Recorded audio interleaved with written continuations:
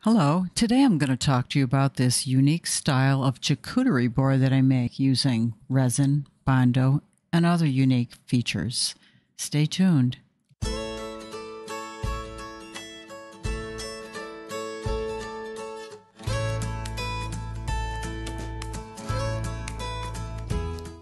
I start with cutting two pieces of 3/4 inch MDF.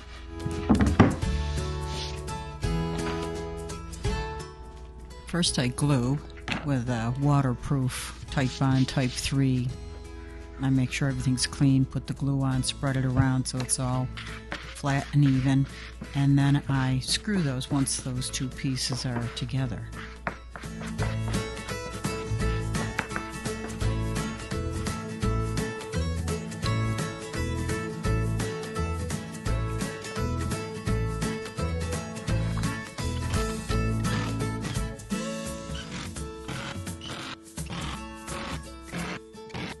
Now I'm just cleaning up those surfaces where the screws left those funky little dimples and sections of the MDF.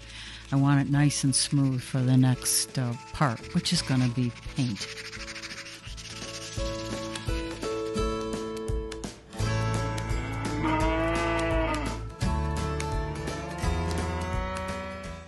Now the next part is the most unique part, I think, of all, where I'll take bondo. After I fill all those holes from the screw dimples, I take bondo and mix it, the appropriate mixture with the hardener. And this stuff is rock hard when it dries, so it's perfect for this application. So what I want to do is create this really unique texture around the outside. It kind of looks like smoothed out stone and like granite, and I love that organic look. So what I'm doing is mixing it up and then applying it to the edges.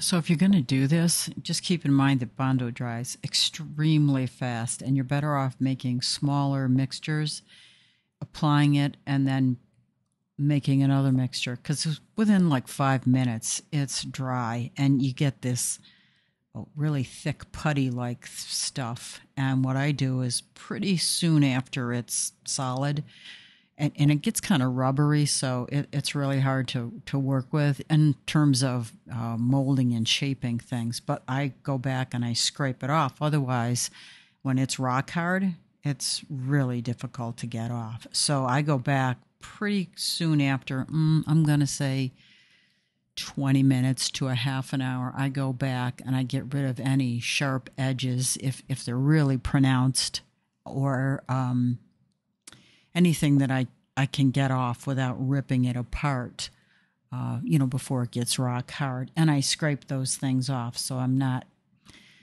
I don't have a real battle when I go back to clean it up.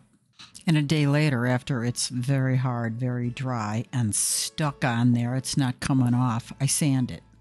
And if it's really coarse, I'll use an electric sander. If not, I'll just go with this is an 80 grit or 60 grit, something like that, pretty coarse. I go and sand down any really sharp edges. I don't care if it's uneven. In fact, that's what I'm looking for, an uneven, organic kind of edge.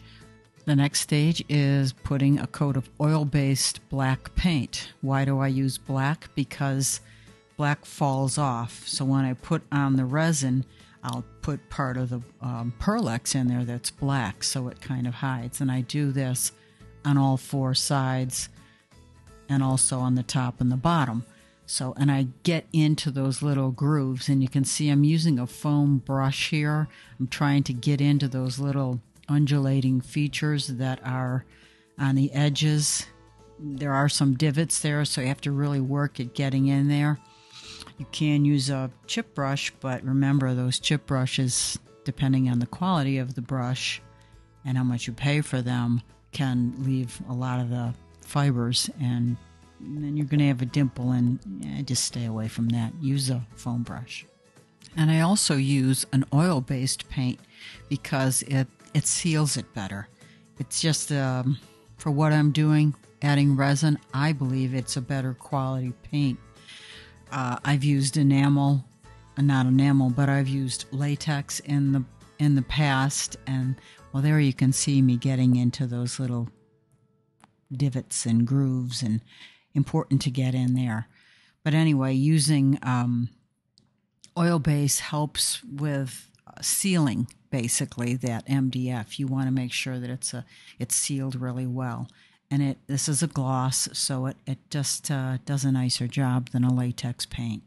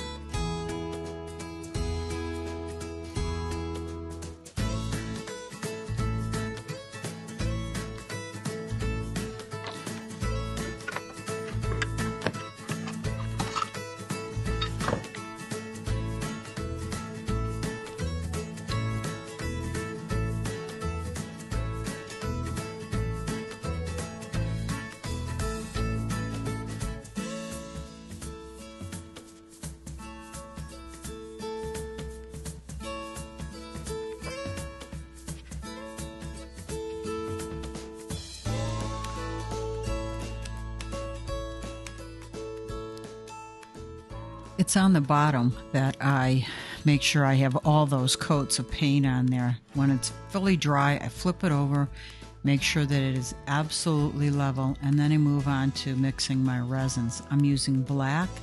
It's kind of a charcoaly black with some pearlex in it, and I'm using copper, and I am using also a bronze. Now I'm mixing up clear resin, and then I pour 3 different cups of that resin. And I used a paddle to mix up that resin, so it's got a lot of air bubbles in it, which isn't a problem in the end because I use a torch to get rid of those bubbles. So I mix all 3 of those colors up, and here I'm just pouring something extra for another project I have in the works. Once I mix up resin, if I've got some mixed up, I'll use it for other things, especially if I have excess. I don't like to waste.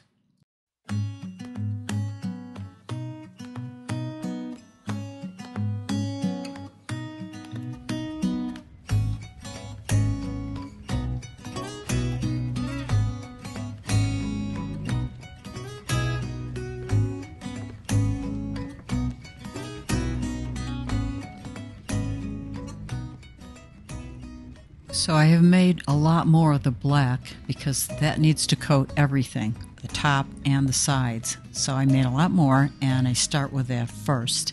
And I smear that around and get that pretty much over everything. There might be a few areas where I don't cover it completely. But next I come back with the bronze, and that's the second largest amount, and then I pour that. And depending on how many air bubbles I see coming up, I will torch in between layers.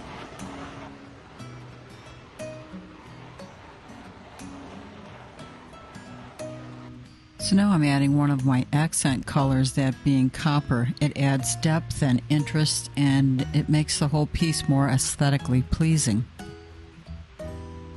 I'll add end cards to other videos that I've made of resin where I've used the black and the bronze and the copper, and they'll go at the end of the video.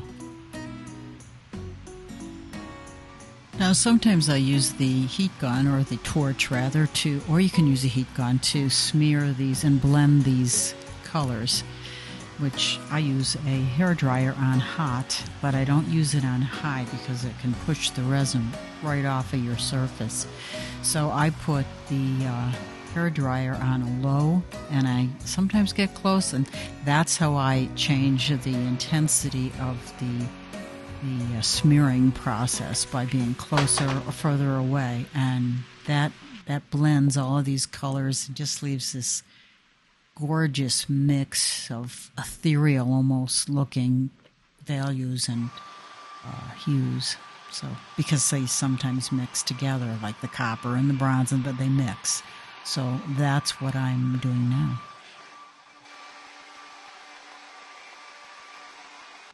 And once I'm happy with the look of this blend, I'll spray some isopropyl alcohol.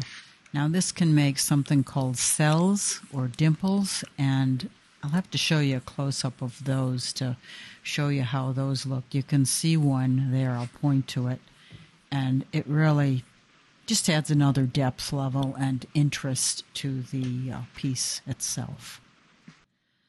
So I just continue to add, and be careful not to go overboard, because you can go overboard with any artistic design.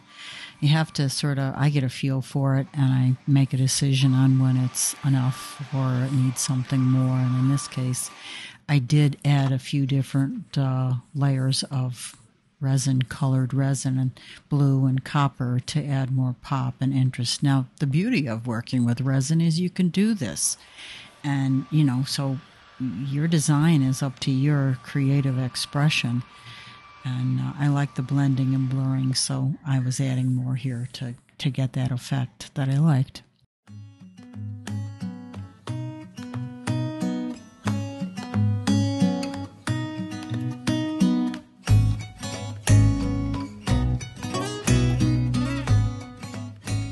The next day, when the resin is dry, it's an extremely glossy surface, which is beautiful, except it scratches easily.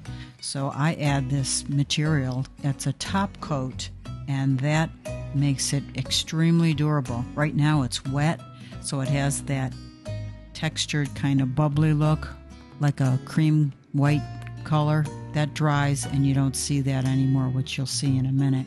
But it's a very good top coat. I implore you, if you're doing resin, to use this. I'll add a link to that below. Since this is a charcuterie board or a serving tray, they need handles. So I bought this jig to help me position the holes. They're 3-inch wide handles, and you'll see me using this jig. I'll put a link to this jig below. It was great. It made things much quicker and very simple to use, so you'll see me using this. And I put, obviously, 2 handles, one on either side. What I do is find the center, and then everything is lined up. Those places where the holes go, they're 3 inches apart. So I find center, I mark the edge on the one side, and then I can mark the holes and drill the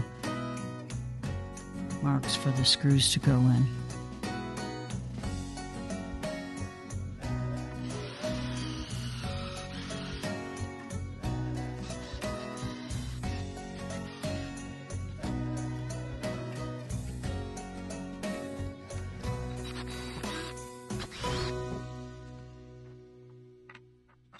I did add feet to these, which I also painted with the black glossy paint, and I didn't record that, but I added it to raise it above where these screws would hit the base.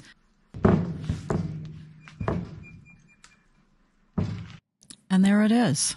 So, very cool idea. If you want to do it, go for it. I'll answer any questions you have. Put them in the comments below. If you liked it, and you want to see more, subscribe and hit the bell button for notifications, and I'll see you next week. Thanks for watching. And check out the videos here that I talked about earlier.